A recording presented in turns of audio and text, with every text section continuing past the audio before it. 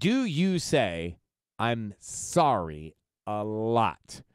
Like, I know when we're working and maybe you screw something up, you say, so sorry. I'm sorry. Can I do that again? Or I'm sorry. Didn't mean, or I'm sorry. Running a few minutes later. We do use it a lot. But Sissany, go ahead. So there's some alternative to some of the day-to-day things that you might be sorry. Or like, let's say, here's an alternative for sorry I messed up. Thanks for the info. I'll be sure to get up to speed on that.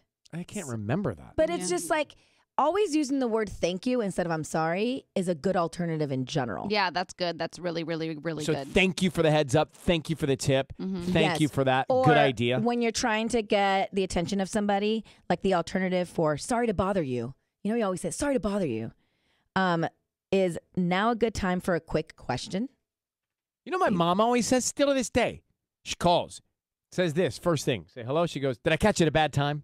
That's good. That's literally what that's almost the same thing. Did I catch you at a bad time? Well, the answer is yeah. If I answered the phone, this is a bad time. Well, no. If you answered the phone, then you can talk to your mama. No, she doesn't say it to me. She said it to her friends. Go ahead. Okay.